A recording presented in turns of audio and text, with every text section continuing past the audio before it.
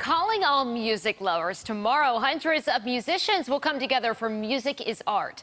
The annual festival attracts more than 20,000 people from all over the world.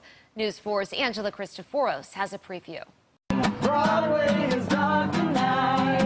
Google Dolls bassist Robbie Takak joined Mix 96 Buffalo radio hosts to perform in the name of promoting music.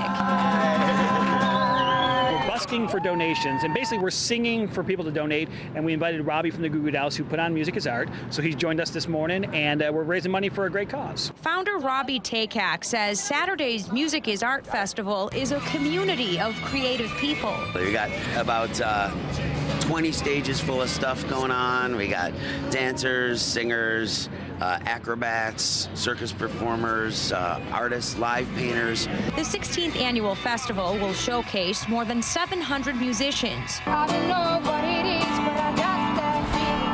Like local singer-songwriter Mindy Davey, who says music is much more than just a passion. Music has saved my life in so many ways, so to be a part of it, it's truly amazing, you know, to be a part of the Buffalo scene and the music scene. The festival brings thousands of talented musicians all together in one spot and supports keeping music programs in Western New York schools. A lot of the money raised goes right back to the school programs throughout Buffalo, and they're putting instruments in kids' hands, they're putting programs together. There's a theater group, there's a chorus group that's funded by this, so a lot of different avenues for kids to experience music with this program.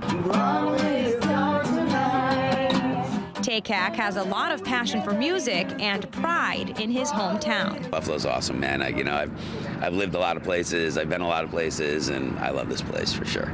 The Music is Art Festival is taking place at Riverworks in Buffalo on Saturday, starting at 11 a.m. and lasting through 2 a.m. For more information, just head to our website, WIBB.com. In Cheektowaga, Angela Cristoforos, News 4.